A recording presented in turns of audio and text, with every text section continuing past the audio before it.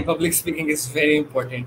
Okay, fine, you got to be very confident, you got to do this and that, but where should I start? Now, I always say to this whenever somebody asks this question, and this is very common question. Now, human are blessed with an amazing skill or an amazing thing that we can visualize. Even if you're sitting in a room of your house, you can still visualize that there is a huge audience. You can visualize that I'm standing on a stage in front of thousands of people and you are delivering a talk. Even if I'm in my room, I can give interviews to big celebrities. I can visualize that.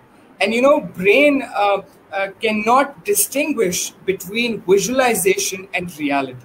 So if you keep on practicing when you are alone in your home, probably your family members think that you are gone crazy, but let them think that you keep on practicing, you keep on visualizing that there is an audience until you become equipped enough to go in front of the real audience.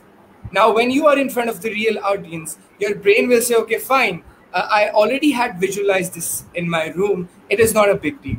So you are more well equipped when you are in front of the real audience. So what do? You sit on your room or stand in your room and you practice and practice and practice and think that there is a massive audience in front of you. And that is the only way where you can start as a public speaker. And then definitely go to community clubs, you might have Toastmasters in your country. You can join that club and you can face the real audience. And you got to allow yourself to go through the uncomfortable phase of the beginner.